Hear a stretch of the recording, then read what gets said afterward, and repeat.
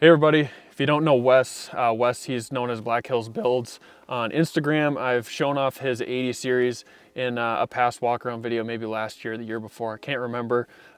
First of all, the 80 is way different than when I did that walk around, so go check out his Instagram because it's an absolutely insane vehicle. Everybody knows it in the off-road world at this point.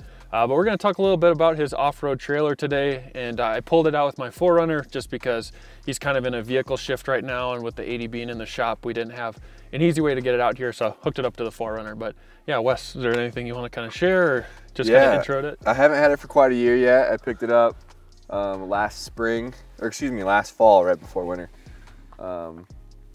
And yeah, we've camped, gosh, I don't know, 8 nights total in it so far. We'll do a lot more this summer, but my experience with it so far is that it's awesome.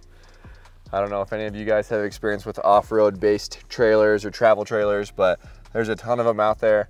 They're all very different in their construction and the features, so I'm excited to show you guys what TeardropsNW has to offer. Cool. Yeah. And just to kind of give the, so you're married, you've got how many kids? Like what ages are they? 3 kids. We have a 6-year-old daughter, a son that'll be 3 in like a week, and then a daughter that'll be 2 in July. So okay. One little one. That's why you'll see a rooftop tent up top. The idea is we sleep in the cab, and hopefully at least the 2 older kids will sleep up top so we have more space. But cool. It's a good way to have something that's like camp ready. So for us, we're right here in the Black Hills. We can just use our vehicles like normal vehicles and have the trailer set up to camp. And when we're ready to take off on a Saturday or a Friday afternoon, hook up to it, grab some food, and then we're off camping, we're ready to roll. So awesome. That's what's really nice. Cool, all right, yeah. So well, he's gonna walk us around some of these features, kind of starting with the exterior. So let's check it out. Sweet. All right guys, so we're out in front of the trailer. Let's start and take a look at the tongue and what's going on up front. So TeardropsNW uses this really cool CU off-road hitch, which comes directly from Australia. The part on the tongue of the trailer can rotate 360 degrees in one plane, and then the hitch itself can rotate 360 degrees in a second plane. So theoretically, off camber, any situation, you should be able to go on some pretty crazy pitches and not have a problem. It's not gonna like break like a normal ball hitch would and send the trailer rolling. So you get a lot of off camber, which is great for an off-road trailer like this.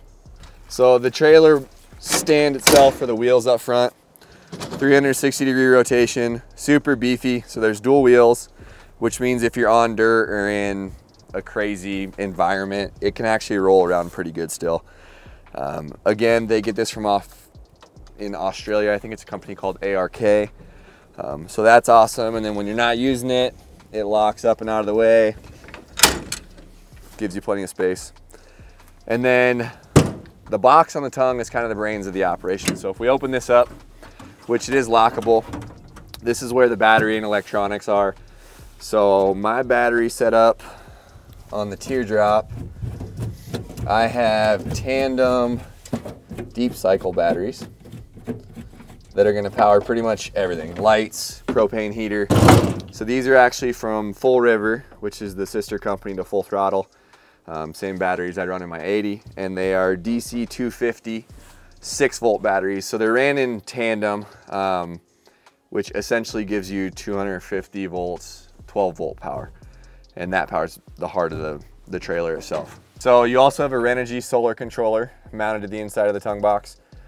You can hook this up to your phone, look at your usage, look at your wattage. There's some additional fuses for other stuff going on with the trailer. So it's kind of nice, everything's right here. You can monitor it all. When the trailer's in storage, I can just disconnect the negative. That way it's not drawing. And then on the outside, you have a place to hook up additional solar power to charge the batteries if you want to, or just a 12-volt.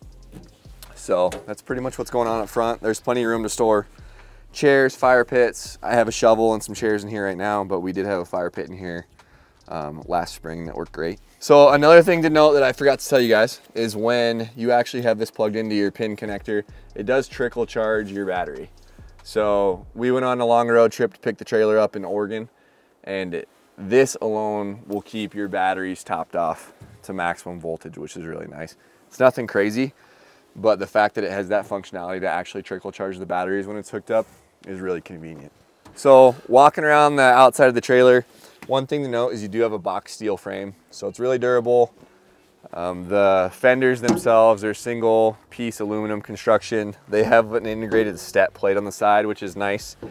You can step right on them and access your awning or whatever you might have on your roof. I have this secured in case I want to run a jerry can or water, whatever it may be, and it is lockable. You can do a couple different things. They offer different options as far as what you want to hard mount to the outside. Shore power hookup is on driver's side right here. So there are a couple 110s, and if you want those functional, you will have to be hooked up to shore power. But it's just nice to have that option, which tops off your battery. So if you have the ability to plug in at a campsite or something, it's pretty easy to access. I don't know why I said access. It's pretty easy to access. Moving around the outside, we have a power tank propane mount and then hard mounted propane tank. This has a couple different functions. Its main function is underneath. It's actually hard plumbed into the trailer, and I have a Propex propane heater that spits out a ton of hot air into the cabin. So that is awesome. I've used it on some really cold nights. Keeps it like 72 degrees in there, nice and toasty. I will bring a spare propane when we're out camping, and then this is also lockable. Its secondary function, which we can dig into a little bit more when I show you guys the galley, but you have an additional propane hookup right down here that pulls from this same tank, and that's where you can hook up the camp chef. And there's just an extension cord. You run it around, plug it in, and you're off to cooking without even having to mess with the propane or removing it, which is awesome. You'll notice there's stands in each corner. So if you're gonna pull away from the trailer for a long period of time and don't want it rolling around, you can throw some chucks down, flip these, get the trailer off up its axles. So on the back, there's a hard mounted solar panel, but you can see there's tabs here to actually remove it. It's locked up right now, but you can just disconnect it if you want to. Pull it off, it has built-in legs, and position it wherever you need. You can plug it in here and it will actually charge the battery, or you saw that additional solar plug-in up front on the tongue. So if you wanted to, you could run a few different ones. You could get like 250 watts of solar going into your battery at a campsite or something if you're gonna be there for an extended period of time. LED lights, and then I'll open up the galley for you guys to take a look at, because that's my favorite part of the trailer. All right, so we got the galley open. As you can see, ton of custom cabinets. I have a fridge back here. I'll break down what TeardropsNW put in the back of my trailer. They have a lot of options for this, so get on their website and look at what they offer. But I have voltage controls right here and then some additional lighting. So I'll just turn that on. You can actually see the voltage of the current state of your battery right here and turn that on and off if you want to. So at camp, you can monitor it just to make sure if you're cooking or doing other things or running your heater, you're not going to draw your battery down too much. With the DC batteries, you can draw it down to 11, 11.3 and shouldn't be a big issue. But when plugged into shore power, you'll see that jump up to like 13.7. As far as all the cabinets, it's really just storage. I have a lot of toiletry stuff in here.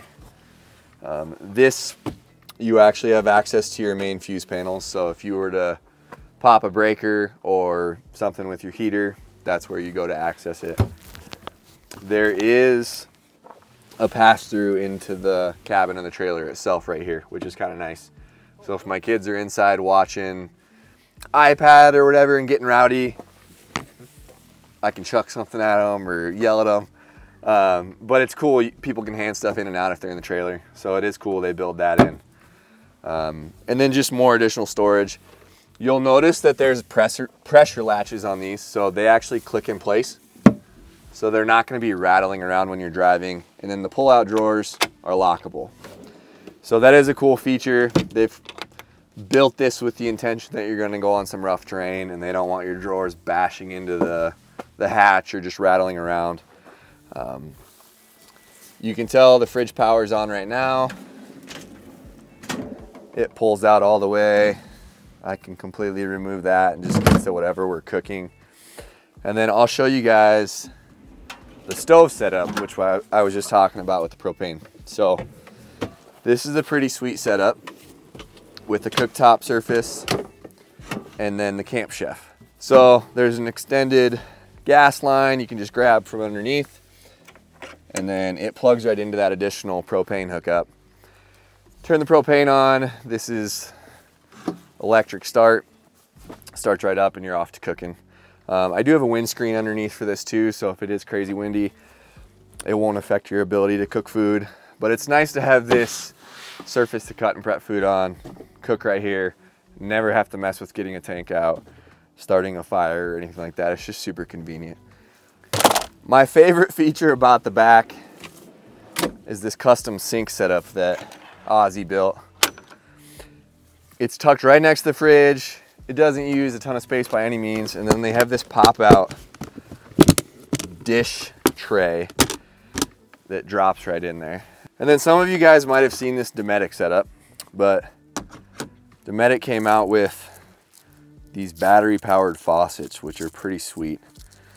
And then both of these, I don't think they're quite 5 gallons. They might be a little bit less than that, but you can fill them with fresh water before you go camping. Hook your hose line up to the back of the faucet. And then these actually just clip in just like that. And then it's battery powered. The true test will be if I still have water in there from the last time we camped. All right, then walking around the passenger side of the trailer, there's not as much going on. They do give you room to mount a full-size spare. So these are a little bit bigger than a standard 33. It mounts up, it's pretty tight, but mounts up just fine. Another thing to note, I guess, about the trailer is it does use Timbren's axle-less trailer suspension. I run Timbren stuff on a lot of my different vehicles, and this trailer suspension is awesome. It can move independently of one another because there's no axle going across the underside of the trailer. There's not really anything to get hung up on. So you get independent travel on each side. It makes for a really smooth ride off-road, but you don't have to really worry about losing clearance, which is nice. And there's not much to see, but TeardropsNW trailers are trailer brake compatible, so they have their own brakes. I run a Red Arc trailer brake controller, or have been, and it's been awesome. This thing, you can tell it brakes behind your vehicle really nicely. It pulls very smoothly. So the fact that they include that when these things can get, you know, a little bit over 2,000 pounds when they're fully loaded is really nice. It just makes for a much more enjoyable road trip when you're towing it. All right, so before we go on the inside, they do include LED lighting around the outside of the trailer. These ones are just push on and off, but light up for the most part the entire side. So good scene lighting at camp if you do have to get out of the trailer at night. Both doors are lockable, so that's nice. They both do have their own windows. The screen can come up and down to vent to get more airflow in here at night. All right, so we're looking at the inside of the cabin of the trailer right now. Bed space wise, I'd say, I don't know the exact dimensions, but it's pretty comparable to like a wider full size, like between a full size and a queen. So we've slept, me, my wife, and 3 kids in here before. It was tight, but you can sleep 2 adults and a kid in here very comfortably. We're kicking the kids up to the rooftop tent now, which is why that's up here. But as far as the cabinetry and the build out options for the inside of these trailers, they're very functional. It's awesome experience to camp in here. We put the head of the bed over here so you can see above both people's heads. You have a net to hold your phone. You have USB to charge your devices, whether that's a phone or an iPad. Each person has their own lighting, and this lighting is actually dimmable. So if you just hold your finger on there, it can dim down if one person wants to read and the other doesn't. You have some general overhead storage above each person, and then an overhead cabinet right there as well. The other thing I usually store up here is the vent remote. So above the head, you'll actually see a vent that does come with its own remote. You can turn that on and it'll open up. On the remote, you have different temperature settings, and it's based off of the speed of the fan and the temperature that the fan's trying to regulate.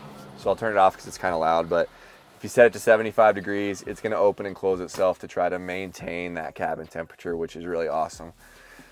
Depending on if it's humid outside or whatever, it's just a nice tool to have, getting consistent airflow in here without having to worry about cracking windows a ton at night. I'm sure if you guys have camped before, you know condensation can be a problem. So the fact that that's included in the trailer has been huge.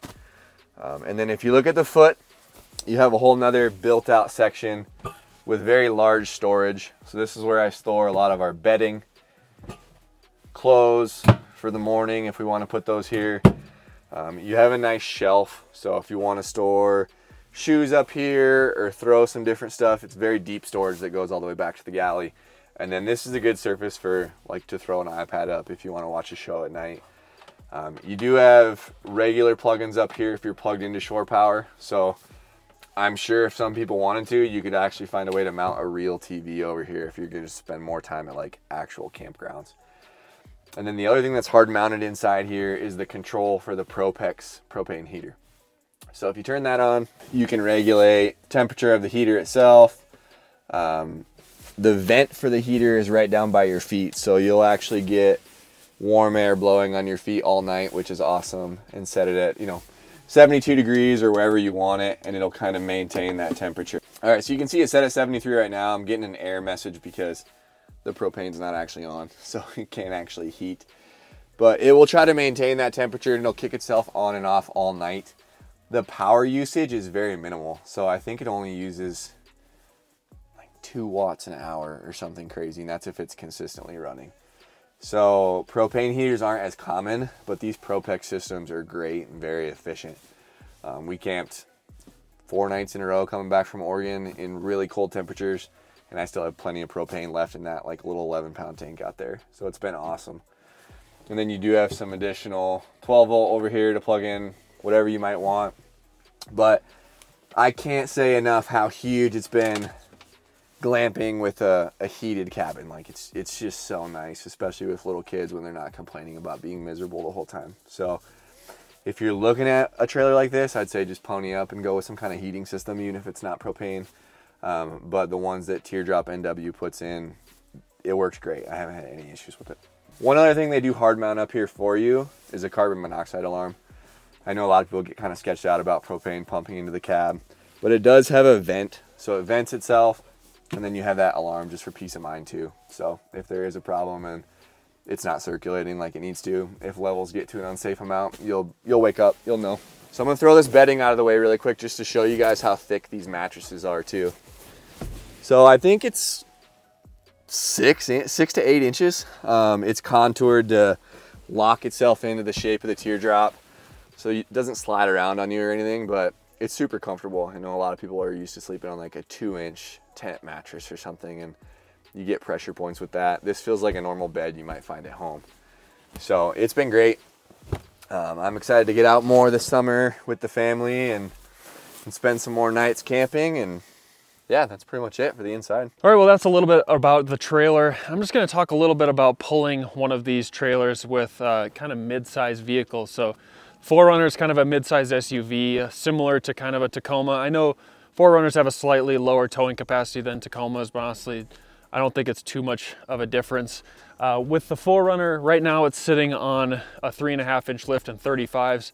I am re-geared to 488s, and I don't have a front big brake kit of any kind. I'm actually running AutoZone front brakes. I think they're Duralast Gold, so nothing fancy. And pulling this through the Black Hills has been pretty decent. One thing I've noticed with pulling around 2,000 pounds like this is I can't really get above 70, 75 miles per hour. And especially with a headwind, it's pretty tough to keep a 70 mile per hour speed. But overall, the mannerisms of the vehicle on the road are pretty good. Going up and down hills is really no problem. I just have to downshift. I can still maintain at least probably 50 miles per hour. Going up pretty steep inclines, I don't know if you'd say like that may be a 4% grade. But yeah, overall, these vehicles are still quite capable. I'd probably go for a big brake kit if I was to actually pull this while wheeling in some fashion. And roughly speaking, I pulled a trailer out here to the Black Hills with dirt bikes. You maybe saw that on social media. And I was getting around 12 miles per gallon going 70 to 75 with the 4Runner and with the Roam cases up on top and with, you know, my wheels and everything. So it's definitely not going to be horrible gas mileage if you're keeping it kind of at the 70 mile per hour mark. One thing I will note is once I started getting a headwind, that dropped really fast. I was starting to get like 8 miles per gallon. So some things I'd maybe recommend if you want to pull something like this with a 4Runner is you probably are going to want a long range America tank so you're not stopping every hour or two for gas. That's probably just going to be really annoying for any passengers, and also could be a problem if you're in between gas stations in some of the West United States, you know, where there's just less gas stations. Another thing you probably want, like I said, is a big brake kit, or at least some sort of brake upgrade, so that if you're going up or down any sort of sketchy inclines or declines, you have that. But overall, I don't feel like the 4Runner is not capable of doing this. So yeah, it's cool. It's a cool little camper, and it's something that maybe I'd consider, especially when, you know, my wife and I consider having kids and those sorts of things. If you have a family, it seems like a really nice setup. And if you're someone who daily drives your 4Runner, maybe to and from work, maybe you've got 1 or 2 kids, so, you know, a vehicle with a second row is really all you've got and really all you want and need to spend money on. A camper like this might be a nice way to expand the space of the 4Runner, because right now, if you had a family of 4, you know, camping in a 4Runner can be pretty tight. You could maybe do it with sleeping 2 inside and 2 in a tent, but honestly, this might have the perfect amount of expandability so that you can haul all of your gear with you, you can haul 4 passengers, and still be comfortable, and then go park this thing and take your vehicle on adventures, whether you're trying to go hiking, snowboarding, wheel a trail, whatever it may be. So those are kind of my thoughts, and I just wanted to share that since Wes and I decided to kind of trek out here to show off his little off-road camper. All right, guys, well, thanks for checking out the trailer. Appreciate Zach for wanting to show you guys what it's like. This is my first time owning an off-road trailer, and so far the experience has been great. So if you guys have more questions that I maybe didn't answer or want to check them out yourselves, Zach will link their social, TeardropsNW, below, or their website, I believe, is TeardropsNW.com. So Ozzy's the main guy over there. Their whole team's awesome. So if you have any questions, either shoot me a message or reach out to those guys directly, and they'll take care of you. Yeah, so Wes's vehicle was in the shop today, so he just kind of figured, we'll hook up the 4Runner and I'll kind of see what it's like to pull an off-road trailer. And so far it was pretty good. It wasn't too bad. So thank you so much for watching. I appreciate all you guys' support. If you got any questions about this sort of content, you know, feel free to comment them down below. If you want to see more off-road trailer content like this, a lot of people I know, and just generally on social media, it seems like a lot of people are getting these. So if this is something you're kind of looking into, or you want to see a DIY build like this, you know, comment all that stuff down below. It gives me some ideas for maybe future content. All right, thanks so much. I'll catch you all in the next video. And then if you want, just make sure you check out Zach's affiliate links for your off-road Crocs. That's right, Croc Life. You better put that in there. Some of you may be catching videos, but I wear Crocs all the time, and I wear Crocs doing like mechanical work on the 4Runner, and I wear Crocs like chopping wood. So yeah, they're kind of my overall universal shoe. Put them in 4-wheel drive though. That's true. They are typically in 2-wheel drive. It's the tradesman Croc.